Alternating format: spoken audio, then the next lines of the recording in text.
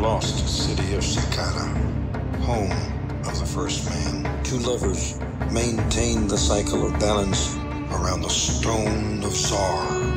If ever unleashed, the two scorned lovers will bring about the apocalypse. Look at this. Sakar, often referenced as the Lost City. A gateway between this world and the underworld. The stone must be the key. For anyone to get a hold of such a power, if it exists, would be infinitely dangerous. They could tip the scale between who lives and who dies.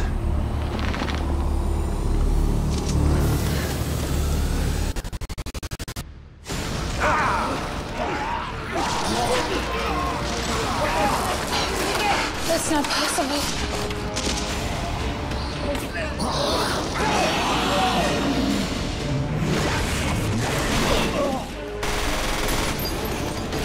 The tablet we found is not of Egyptian origin.